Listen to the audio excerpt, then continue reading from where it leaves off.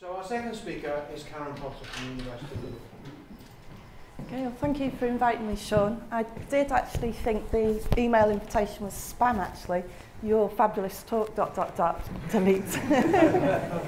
But yeah, feeling a little bit of a fish out of water, something completely different. But chatting to people last night, feeling a little bit more reassured that I'll strike a chord, as Paul did think. But if I don't, blame Paul. Okay, so overview of the presentation. I'm just looking at this contested space, the floodplain. I come from a planning perspective. I'm an ex-planning practitioner, now returned to university, and looking at natural approaches to flood risk management. And then social science light, the light bit is for myself, not for you, because I'm actually a biologist by background, environmental manager. So it's making sense of a situation, which I hope strikes the chords. So, going back to Sean's presentation, this familiar context that you know about, this Land Drainage Act 1930s, you can go right back to Roman times in terms of altering and modifying the rivers. But from the 1930 Drainage Act, just rivers as drains from source to sea, get the water out as fast as you can. And then for me, particularly pertinent, is 1953, the Great Storm, which then unleashed this flood defence strategy, which we'd copied from Mississippi in the US. And as you can see, just after World War II, this type of language, I'm interested in what's called discourse. And it's the, war language. We're going to fight, we're going to repair. I can't do a Churchill accent, but it'd be perfect for that. So, yeah, this flood defence strategy is just ripped across the UK, as in common with other countries. Perhaps culminating in the 1980s with the Thames barrage there. So I'm interested in an urban context, being the planner, and rivers considered a nuisance. So going back to Victorian times, treated as sewers when we invented the toilet, the outbreaks of cholera, so we'll bury those rivers, put them in a pipe. Now we've started burying them, or perhaps we can build on them and bury some more. And then just, the ultimate demise of the river actually becoming incorporated in the sewage system. And then, of course, we've buried the rivers, we've drained these lovely flat floodplains, so let's build on them. Planners. So, going back to 1998, just how these floodplains allure today's developers, looking at these lush empty fields, close to the middle of towns as ideal new housing estates.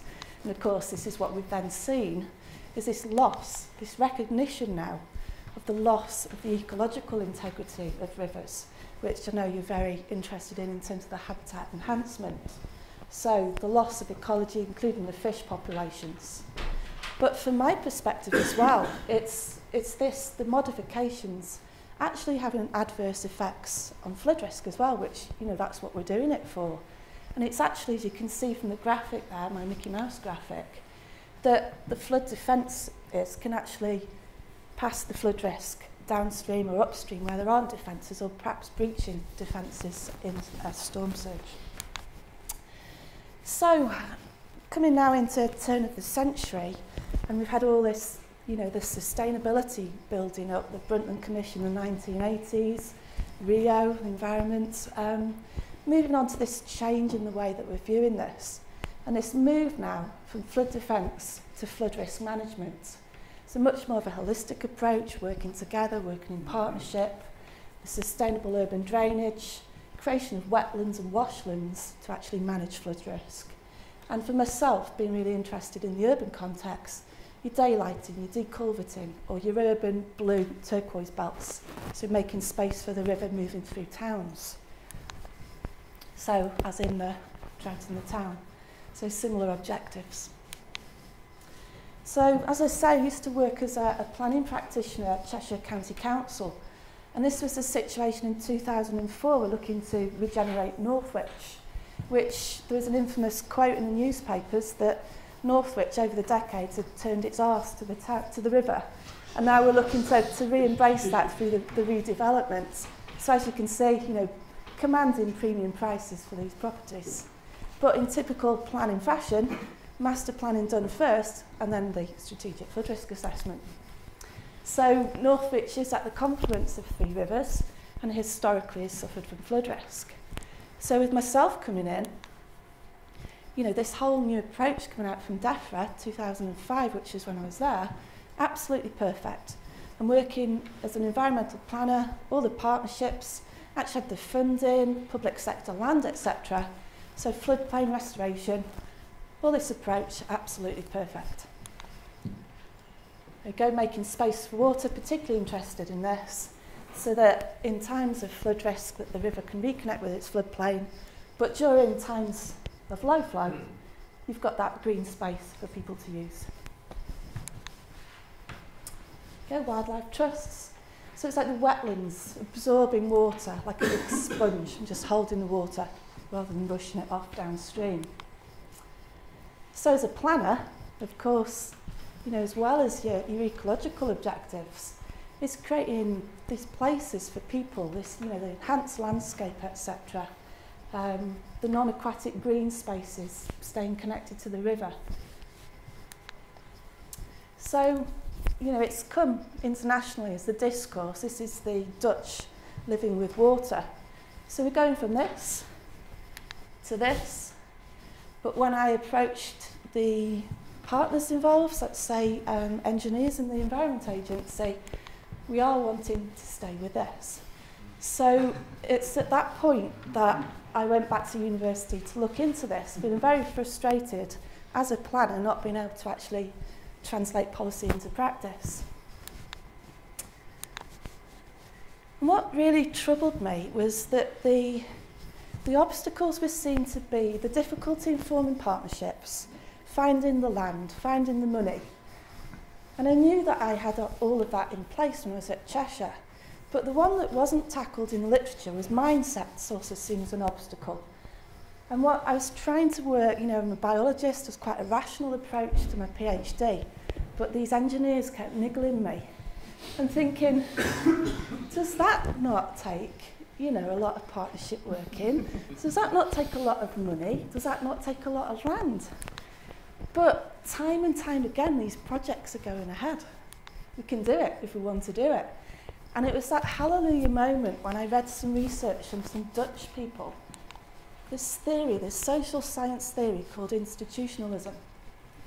And what it is in the gobbledygook social science, it's the way actors, you know, practitioners are working. They get locked in these patterns, these structures. So it's path dependent, just cannot break out. They've created this structure, but they cannot break out of it. So it's constraining behaviour, mechanisms of path dependency. And then when you're faced with challenges, so we've got increased urbanisation, we've got climate change, these flood risk events, become really, you know, challenged. You cannot deal with these problems that are emerging. So that's the social science, but put it another way that you might recognise. Some people have an unbelievable capacity to take any policy framework and adapt it to carry on doing exactly the same as been doing before. I'm sure some of you recognise your colleagues. So, you know, I just became intrigued with social sciences that, you know, it might just seem common sense, but there's these patterns going on everywhere across different policy domains, not just in policy, that begin to shed a light, you know, just give you that different angle to understand something and come at it and help with the more rational, natural scientists to understand what's going on. So, just a simple diagram. This is institutionalism. It describes how we're locked in ways of working, but it also gives some explanatory power to look at how we can change. It's fascinating how some policy domains seem really entrenched and then suddenly, you know, they've changed. Smoking in pubs for decades, and then suddenly policies change. So what makes that happen? Why does it happen? So here's some sort of explanatory factors. So we've got our policy arrangement, looking at flood risk management, and then this political modernisation. It's a whole social science concept and shifts in governance that I've already explained. You know, this move towards sustainability, the move towards partnership, working together, more holistic thinking. So, you know, encapsulated in our approach here, integrated water resource management. Adjacent arrangements, well, I'm interested in planning. Really important to actually find that land and have a different way of working. But who are the policy entrepreneurs and what's going on with the shock events? So policy entrepreneurs, it's obviously, it's you guys. It's the Wildlife Trust, it's the River Trusts, etc. And I found that this is really drawn on disciplinary boundaries. So we've got wildlife trusts here, it's always ecologists, geomorphologists, etc. Or the odd physicist thrown in to break the theory. Thanks, Jack. So Wildlife Trust talking in 2007, but we present this as if it's something new, something novel, we've woken up and we need to do things differently. But tracking back, going through the literature, here's Douglas, geographer, talking in 1976. So already we know about these problems. And he's already talking about floodplain restoration as well. So that could have been written today, exactly the same language, we're still trying to do this. And then Hay is a landscape architect, and couldn't this be in the headlines from 2014? That, you know, we're covering natural floodplains with buildings, we shouldn't be surprised if water then invades these houses. So, yeah, you tickled me as an old trout here in looking across the backgrounds, just falling into that, what's called a discourse coalition. You've got that same background, same knowledge, same ideology, you're all talking, you know, from the same position. So 2004, storm clouds gathered over Boscastle, and here's the first shock event that I want to talk about. Now this, talking about an assist from nature, was the very day before DEFRA were consulting on making space for water in London. And on that same platform, the DEFRA policymakers, National Trust, RSPB, you know, talking about the new policy. And of course, that was a window of opportunity. This shock event, debated in the media, took that policy through really strongly. So the policy's got a foothold now. Right, engineers. Now I'm talking traditional, old school, civil engineers, not all engineers. Don't know, are there any in the room, or can I just say what I want? One, okay. Be slightly careful, but you're outnumbered. Yeah, I'm sure you'll recognise, you know, going back to 1976 with MAF, about land drainage being the first function of a river, and a completely rational way for proper drainage from field to sea. But the Wildlife and Countryside Act came in 1981, but this interviewee saying an engineer could have 2 minutes silence on a riverbank and destroy absolutely every last living thing, providing they had that 2 minutes silence. I had due regard, but then I killed them all. And then, you know, this frustration that if you talk to flood defence engineers about capacity, then they'll talk about flows in terms of flood risk management. If you talk about flows, they talk about capacity. You just can't win. And this, as an interviewee for my own research, it's that lifetime of stopping flooding that colours engineers' attitudes, even where other actors are willing to innovate. So this is where, back to the gobbledygook, the social science, it's ideology and it's power. So KU share an ideology, a certain way of viewing the world, you've got a certain knowledge, I bet a lot of you have got ecology degrees, that type of disciplinary background. But you don't have the power, unfortunately. And it's looking at who's got the ear of the media, how does society react? They want the defences, they want to feel defended.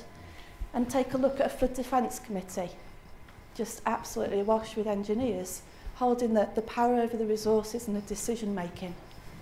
So, as Martin Heyer says, discourse contains structures that can be as effective in resisting political change as walls and barbed wires can be in preventing trespassing. It just constrains, it just structures knowledge as power and ideology. So, for myself, of Verity saying back in 2006 that we've only got this weak form of sustainable flood risk management, and that is what I've found, that the engineers' framing of the flooding issue has got that influence and dominance. It's really authoritative, it's institutionalised, and yet other concepts, understandings are discredited. Cheery PhD I have. So moving on to planners, we get better. So widely acknowledged to find the land for change, but planners need educating in how the water sector plans and funding work. policy to prevent development of floodplain is a joke. Development control is rubbish, getting better, but still rubbish. And one of my favourite, from a really frustrated engineer in North Wales, why don't spatial plans have contours as a flat earth? It's true. But it wasn't always like this. So again, looking at my historical discourse, going back into the media and the literature, the academic literature, back in the 20s and the 30s, we actually laid out land, so using greenbelt as areas that might flood. So town planning at Oxford, preserving those open spaces, you know, the natural beauty of the countryside, but they're also the flood areas.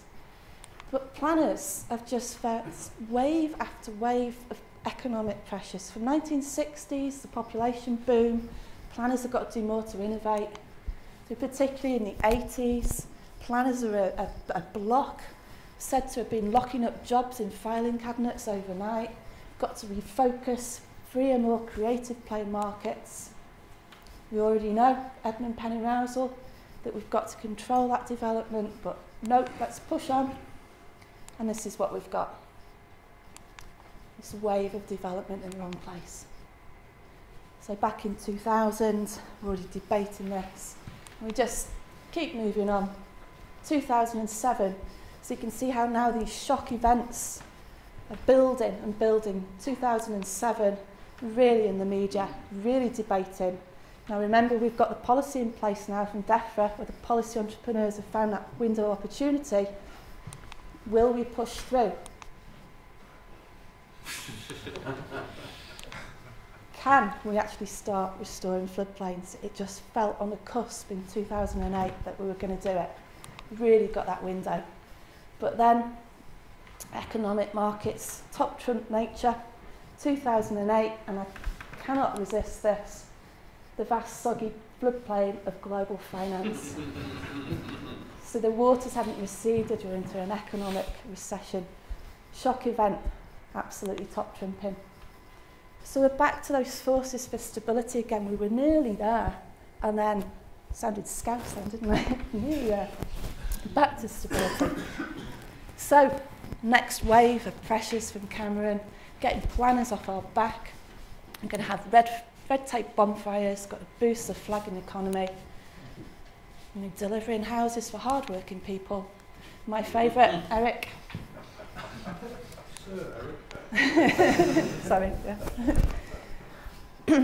And now we've got 25 planning policy documents been reduced into one 50-page document. So really, presumption in favour of sustainable development, so-called. Proving wherever possible, and then, you know, Cyrom's saying here, well, it's an easy read, whether it's adequate is entirely different. So, going back to this framework, here we have the flood risk, political modernisation, looking at planning, and we now know that the policy entrepreneurs are you guys, shock events, got the flood events, but in terms of the adjacent arrangements, to me, this adjacent arrangement has its own set of shock events, and that has fed right through onto this arrangement and really solidified it. Does that make sense? So, yep. So now what do we have? Going back to Northwich for me. Let's get the flood defence works. And then, of course, 2014, get the wellies on again. I think you're going to be in trouble with the projects you've just shown. Dredge the rivers. Green ideology turned a deluge into a flood. And on my rant, I've got another one coming out as well in more detail. And yeah, so what now? Do we need nature to now top trump again? And will something like this perhaps push it through and get us back all the way?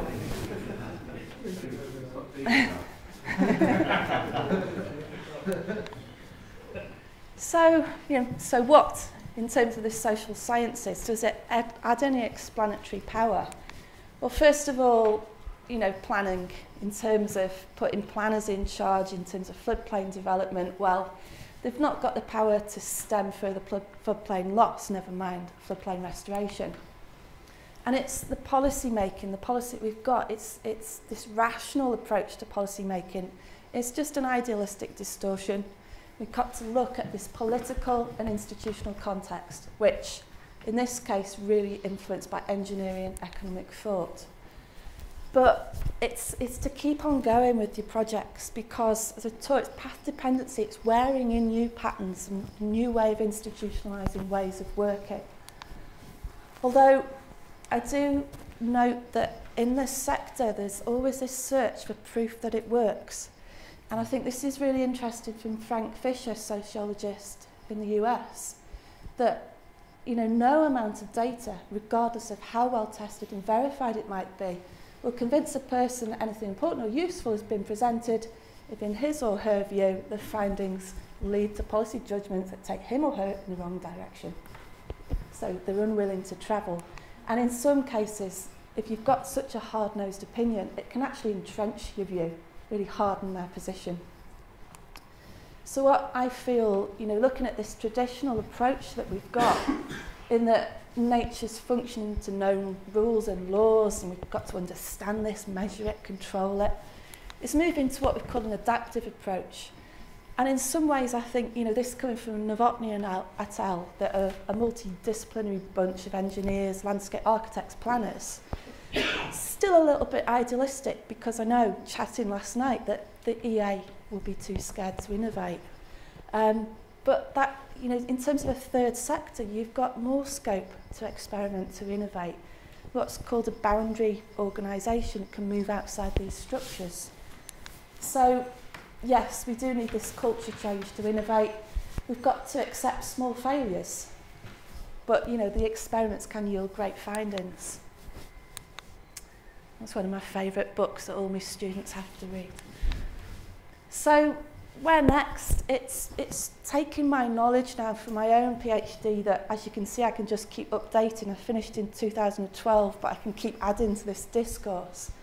Working with the Ribble Rivers Trust, Thea Wingfield, I'm sure she'd love to hear from you, but it's developing a toolbox, but she hates me for it. It's taken the social science context into account as well as the natural side and understanding the motivations of the stakeholders. And we've just been successful with funding for a EPSRC, which is the Engineering Council, so I've somehow got my soft social science wishy-washy crap past them. And we have a PhD looking at the institutional resilience, so really looking at the social sciences and the stakeholders. So watch out for Elizabeth Hammett as well, who's joining Jack's team. So, yeah, did I strike a chord? I'm really interested in, I call myself a pracademic in that I'm not a proper academic, not a proper practitioner, but really looking at how to solve problems still in that practical field in the real world. Does it change the way you think? Does it strike a chord? I'd love to hear from you. And if it doesn't, as I say, it's Paul over there. Thank you.